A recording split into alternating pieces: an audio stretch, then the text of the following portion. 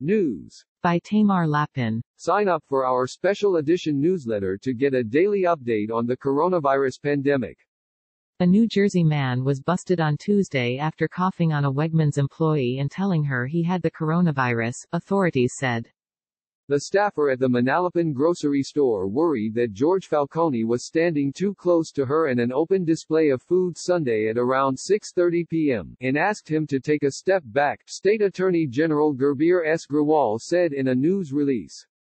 Instead, the 50-year-old creep allegedly came closer and purposely sprayed her with his germs, Grewal said.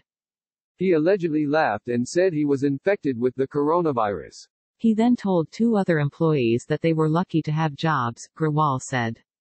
Summonses were issued Tuesday charging Falcone with making terroristic threats, obstruction of law and harassment, and will require him to appear in court at a later date.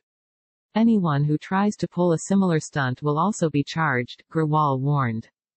These are extremely difficult times in which all of us are called upon to be considerate of each other, not to engage in intimidation and spread fear, as alleged in this case, he said. Just as we are cracking down on bias offenses and those who use the pandemic to fuel hatred and prejudice, we vow to respond swiftly and strongly whenever someone commits a criminal offense that uses the coronavirus to generate panic or discord. Falcone, of Freehold, didn't return a request for comment Tuesday night.